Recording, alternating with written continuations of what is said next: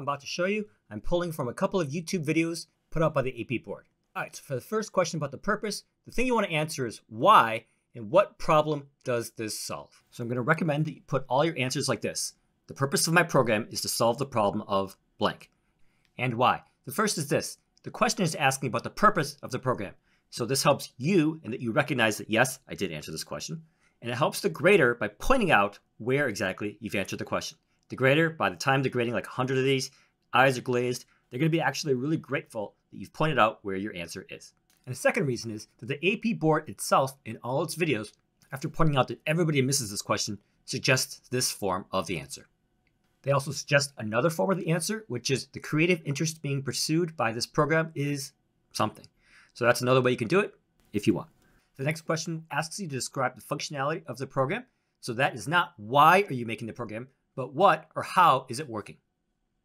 So I recommend that you start every answer with the functionality of my program is, which makes things easier for you and the grader.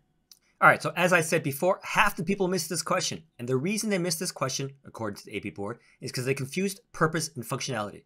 The purpose, it's the problem being solved or the creative interest being pursued, or why. And the function is behavior of the program or how or what. So that can be confusing. I'll go over some examples that the AP board gave us.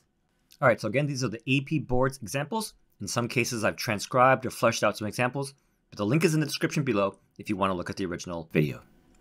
The first example is a Connect 4 game. The purpose is to solve the problem of facilitating and entertaining Connect 4 experience. So this is why, as opposed to what, which is the functionality, which is how you move, where the pieces go, and so on and so forth. Now, there's some other information out there which suggests the AP board does not like you to make games, does not want you to say entertainment is your purpose. So I would suggest that you don't make something like Connect 4, don't make a straight up game. Their next example was a mouse clicking game. The problem it solves is the problem of slow reflexes. So that's why. And how? Well, you click on something, you get a certain score for how accurate you are. That's the functionality. Their next example was a maze game. And the problem it solves is the problem of entertaining the user. And as far as how it happens, you use the mouse, you avoid the walls, and so on and so forth. Again, this is a game. If you're able to, try to avoid making a straight game. Their next example was a movie suggestion program. This solves the problem of not knowing which movies to see. And the functionality, well, that's how it happens. It asks user questions, prints out answers based on what you said. The next example was something like a hang person game. I don't think it was exactly that, but close enough. The problem it's solving is the problem of needing to learn biology vocab words by playing an entertaining game. So I've highlighted this example because it's an example of where you can turn entertainment into edutainment.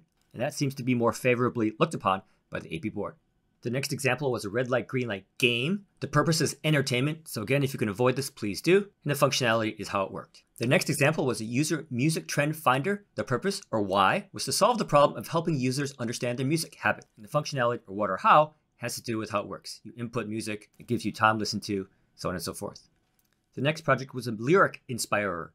So the purpose, or why, is that it solves the problem of needing daily inspiration by printing music in song lines. And how? Well, you give it some lyrics and it randomly prints out lyrics daily. The next program was a politician info printer. The purpose, or why, is that it solves the problem of knowing who the person should vote for. And the functionality, or what, or how, is you input a whole bunch of information that you want.